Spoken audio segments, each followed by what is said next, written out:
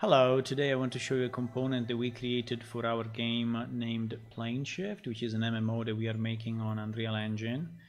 And this component is a TreeView, which looks like this.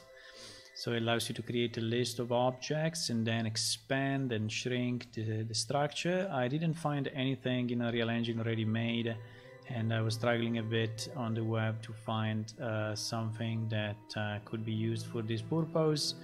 And so I'm going to show you a bit of how to get it and how to install it.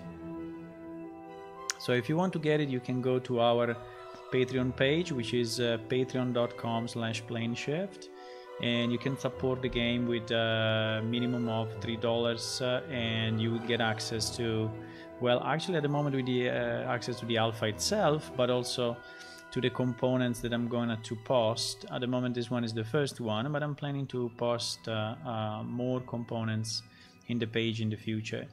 So to install it is very simple. You just need to create a new project which is derived from third-person project. So you just start Unreal Engine with the editor, and from the editor you are going to select create new project of type game and third person. So these are the selections we want to have, and they will create an empty project that you can use then to copy the component. So select games, select third person, and name it as you want. I will name it UI TreeView UI2 or sample, and we just create a new project. It is okay to create it as blueprint only. You don't need any C++ for that. So when the project is created, it will start up. In this case, we don't need the editor open yet because we have to copy the package. But let me just let it start. Okay, at the moment this is just a default standard project. So we close it, we copy over the package that you will find in Patreon. So we just copy it under content and we just overwrite everything. At the moment it's made for 425, but it can be adapted also to future versions. And then you just start again the project.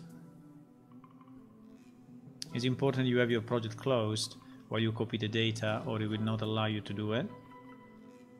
And now you can start it up and test it.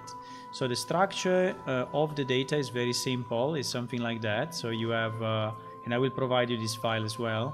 You have a row name with just an incremental number. You have the spell name. This is just an example of spells, and it is the level. So this is the level 0 is basically the root. You can have multiple roots, and then you have the first level as level 1, second level as level 2, and so on.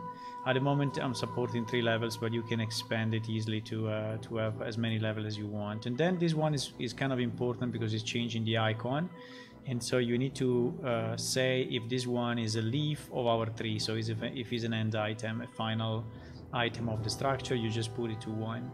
I did it this way because it's a bit simpler for the algorithm in Unreal Engine to actually determine if it's an end item. So basically speeding up the loading of the tree, you are providing this information up front. So basically in the blueprint, then you will have inside the person character the creation of the UI tree. I associated to the keyboard key T, like 3, and yeah, when you press this, it's creating the new window, is doing the setup, is adding to the viewport, is setting the position and such. And so if now we start the game, the sample, you press T and this is happening, right?